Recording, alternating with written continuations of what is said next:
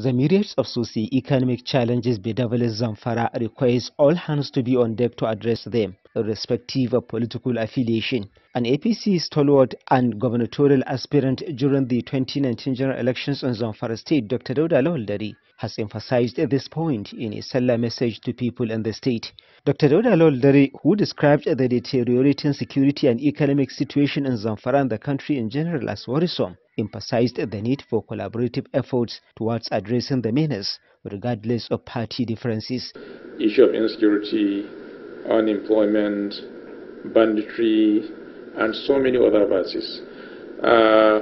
My take here is we need to be prayerful, because prayer will take care of everything in life.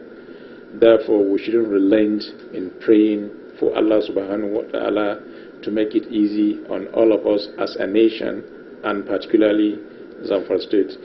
Dr. Dauda, who applauded the effort of the federal and Zamfara State government in fighting the insecurity, enjoins people in the state to give all the desired support and cooperation for the restoration of lasting peace to the state. The executive governor, as I always said, is a very close friend of mine, and we do share ideas from time to time, and sometimes, we advise him on what we think is the best way to handle some of the challenges the state is facing.